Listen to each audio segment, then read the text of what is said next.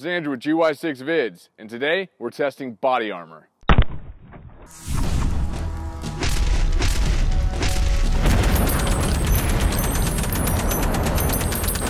The gear we're testing today is all from armorwear.com. They make some of the highest quality plate carriers I've seen yet. So you can see on my left right here, we got old Ballistics Bob, and he's rocking one of Armorwear's Marine Corps Force Recon Elite plate carriers. It's got a cummerbund that is comfortable and it fits well, it's snug, which I'm about to show you here in a second. And then over here on my right, we have the same plate carrier minus the cummerbund. And I want to walk through some of the steps explaining not only the body armor that we're going to be testing, but also the plate carriers and how they function and why they're such high quality. The Marine Corps Force Recon Elite Plate Carrier by Armorwear.com is second to none. You're also getting made in America. It's not some cheap knockoff from another country that claims to be the best. It's not.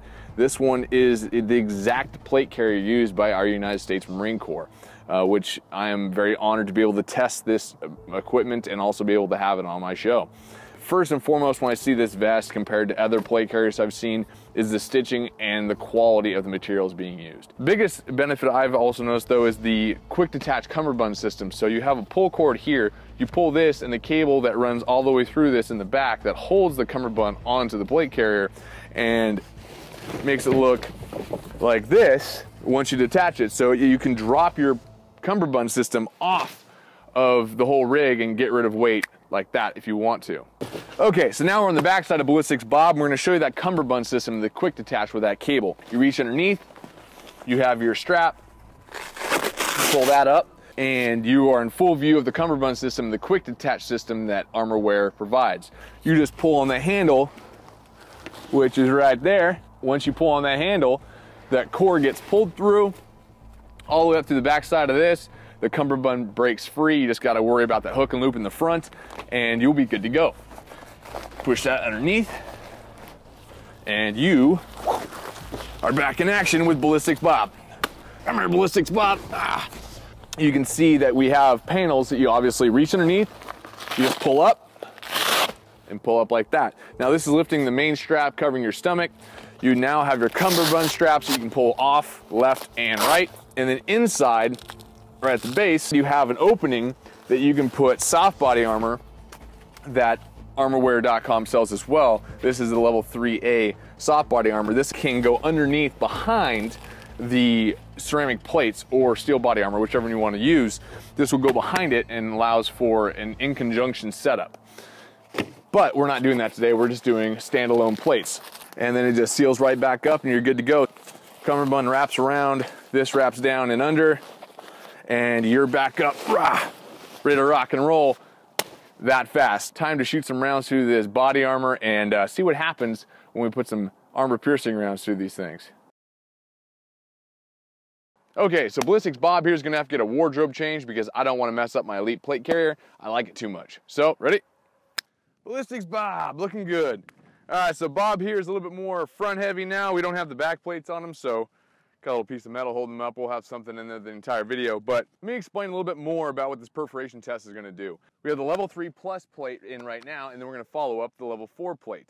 Now, in this test, we're looking for perforation. Perforation is complete penetration or penetration of the plate. Now, according to NIJ standards, full penetration or perforation of a plate is when any fragment of that round passes through the plate and into its intended target. That's a fail in their book. So we are trying to stop everything and keep it all on the plate. Now, backface signature is the blunt force trauma on the backside of the plate, which is the bubbling effect on the backside of the plate. And that's what we're gonna be testing tomorrow's video. Stay tuned to that. It's gonna be very interesting because that's what I'm really interested in doing. This is almost certain in my book to stop the bare minimum of what they want in the NIJ standards. But of course, we're gonna push it to its ballistics limit and see how many shots it can take before it fails. So what we're gonna do, shoot at it according to the standards. We're gonna do 5.56 green tip, so it's a ballistics tip, which has a harder metal on the insides of the round, which are meant for armor piercing. Most of the time, level 3 plates aren't meant for armor piercing rounds. They're meant for standard 308 rounds, 147 grain. I think they're looking at about roughly 2,700 feet per second on average, and you take 6 shots of the plate. We're gonna take 6 shots of the 5.56 armor piercing rounds, see what happens, because that round's moving at, on average, what I calculated so far on the chronograph, is 2,800 feet per second on average. So we'll shoot this 6 times with a 5.56. If it still holds up after 6 shots, I'm gonna keep firing away. Probably rip off at least maybe another 10 rounds of 5.56. We'll see what happens, because I want to keep seeing what's happening to the plate and see if old Bob here will survive. So that's the idea of the perforation test. We're gonna do the same thing with the level 4 plate. We'll put inside, we'll do the same test, but we're gonna do it with 30-06 armor piercing rounds. So it's the black tip 30-06 rounds, and that allows it for ripping right through armor plates most of the time. But level 4, by NIJ standards, is meant to stop 1 of those rounds. Dead center with good shot placement, and it's supposed to stop it. Now, I don't really know a lot about the back face signature of a lot of plates, because most people don't do them, and that's why we're doing the test for tomorrow for the back face signature, because everyone goes, oh, it stopped, it must be a great plate. But if it's bulging out this far on the back side, that's gonna go into your chest. That blunt force trauma can stop your heart, like that. That's what the test tomorrow is for in the clay. I'm not sure how it's gonna handle with a couple of these armor piercing rounds. If you're getting shot with a 30-06 armor piercing round and you're not like, you deserve to die. That's just in my standards, I guess. We're using a 5.56 AR-15, and the Ruger American 30-06. Yeah, that's right, because I don't always have to have high-end crap. All right, enough talking. You guys get the idea. If you don't understand some of this crap, leave a comment, and I'll explain more of the NIJ standards for ballistics testing. All right, enough talking. Let's get to shooting.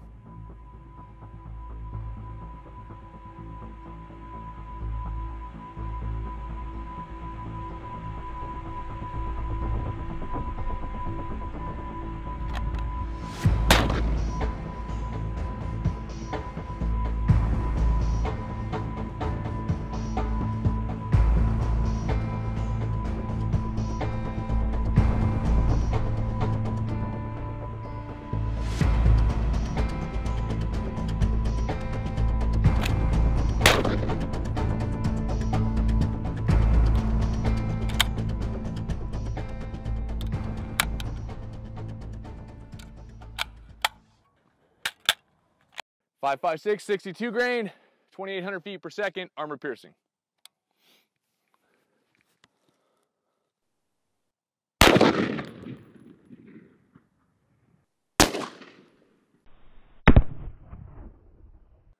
Wow. I think ballistics Bob's just like, whatever, bring it. Let's go take a peek. Direct hit, right center of the plate. I'm looking on the back side. Ooh. I feel a little back face signature, but definitely no perforation. The mesh on the back of the holder's not even busted, so no perforation. Shot 1. Let's rip off about, well, it requires 6, so 5 more, and we'll see what happens. The first one was dead center. I'm gonna try to go a little bit above that, about probably 4 inches, and then I'm gonna go to the left and then the right, and then dead center, and then put another one somewhere else. So try not to do bullet on bullet, give it that fair shot placement of the shot-to-shot ratio, and stay 2 inches apart. All right.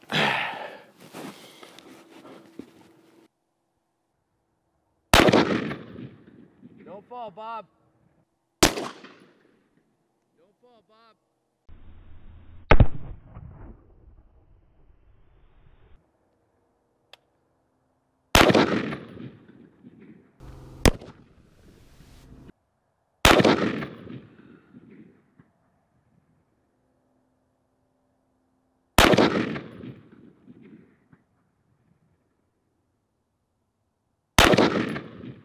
Oh, don't fall, Bob! All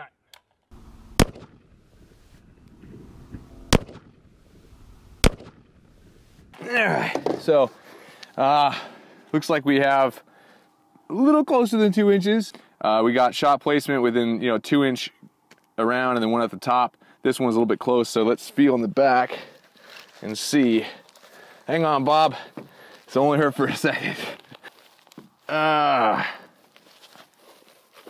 Nope. No ripping, no fragmentation at all.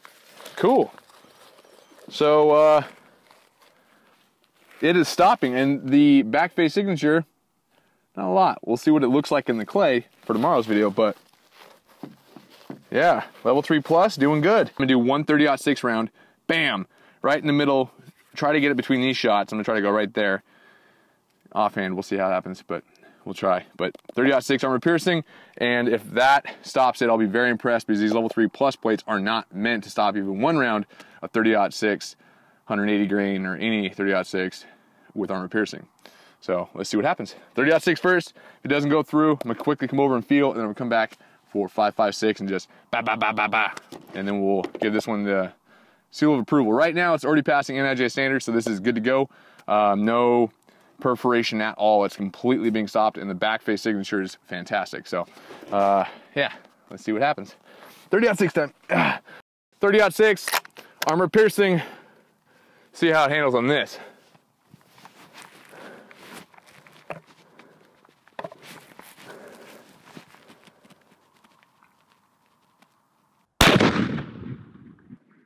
Uh-oh.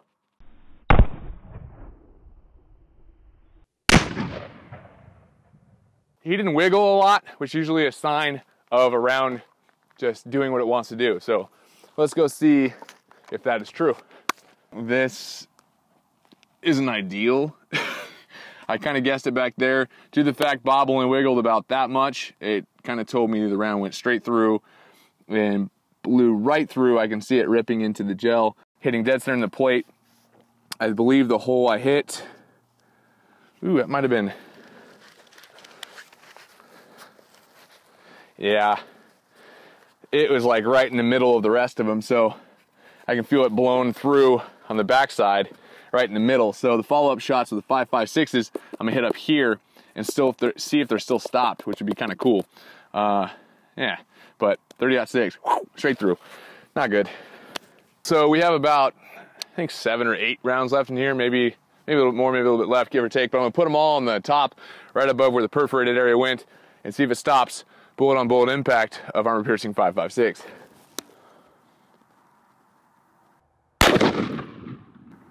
Hang on, Bob. Uh-oh. Bob's down. Coming, Bob. Man down, Bob. Man down.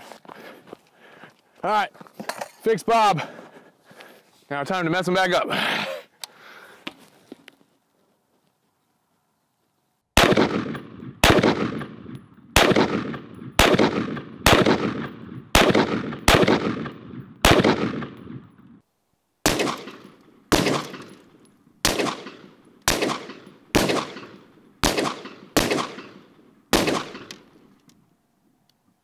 Bob.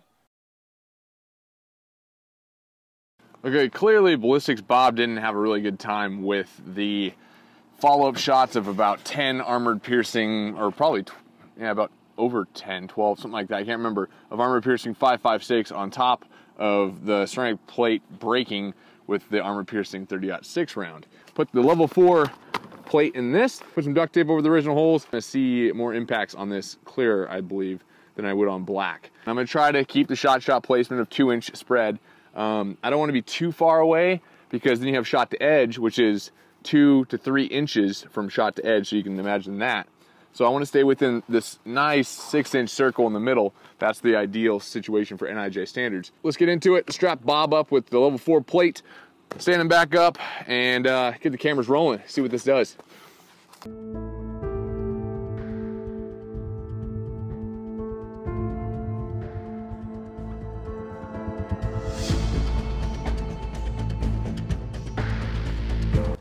All right, so we got the 30-06 round. We're gonna send it on down to the plate. I mean, right in the middle, right underneath the armorware symbol at the top of the duct tape. See how this looks.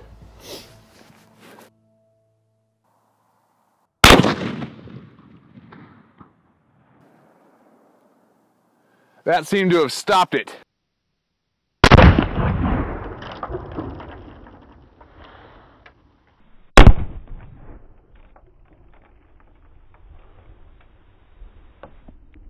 All right, so as you can see, the impact of the 30-06 armor piercing round exploded out of this thing. I mean, we have chunks of the ceramic everywhere, not to mention little tiny pieces of the projectile itself. I mean, this is the tip of the round. This is that armor piercing core that you're gonna get out of this 30-06 armor piercing round, and it obviously just stopped, done, exploded. So that tells me there's probably no perforation on the back side, but I do want to see the back face signature, a sneak peek of kind of what it looks like in the clay for tomorrow. But after this, I just want to see what the back looks like, and then we're going to follow up with about 3 or 4 more. I'm probably thinking about 2. I think 2 more on here. We'll see how it looks. And then we'll finish up with tomorrow's video, seeing what this looks like in the clay.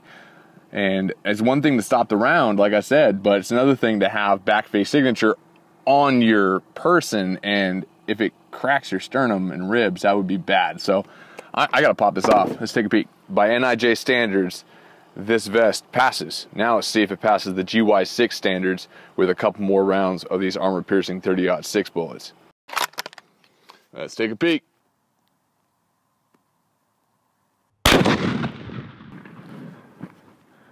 All right, that's one.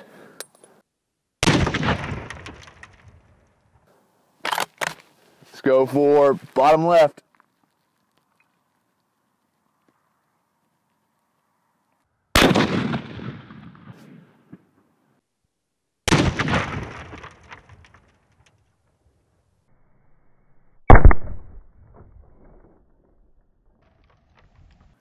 All right, that is 3 shots of armor piercing rounds within a good radius. If it stopped these, I'm gonna be very impressed.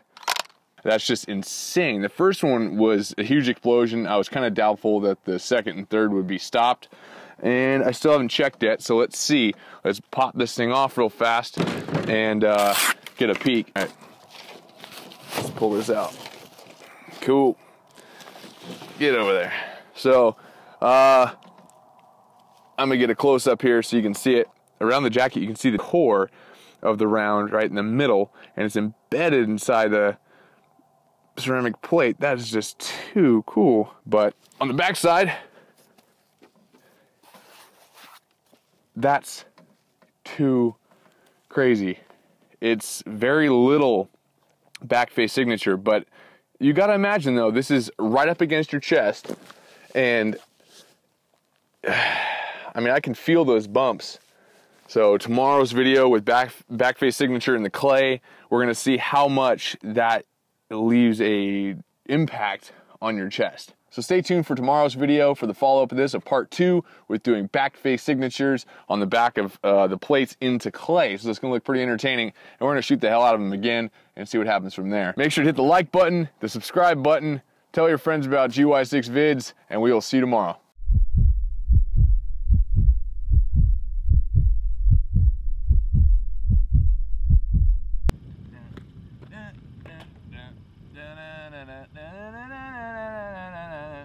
Wonder if that's copyright. Shut up, cow!